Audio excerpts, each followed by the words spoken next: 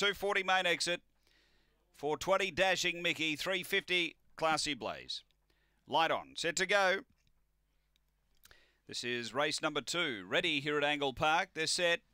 On their way, and speed off the inside. Classy Blaze out wide. Missing Queen began really quickly, trying to push on hard. It wanted to get to the rail and sort of half lost a length there, half dragged down. They go to the back. Classy Blaze led. Missing Queen still there, railing hard. Dashing Mickey, it's the one.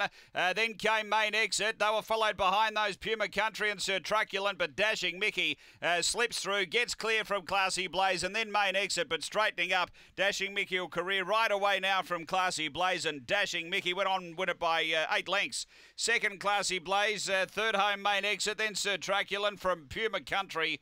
And Missing Queen winding up back at the end. The time here is 29:99. She had a big run on debut. Came from back, charged through, and then a bit flat second run. But tonight really posied up and careered away for a big win. Strong run home. Dashing Mickey for Gavin Harris has been too good here.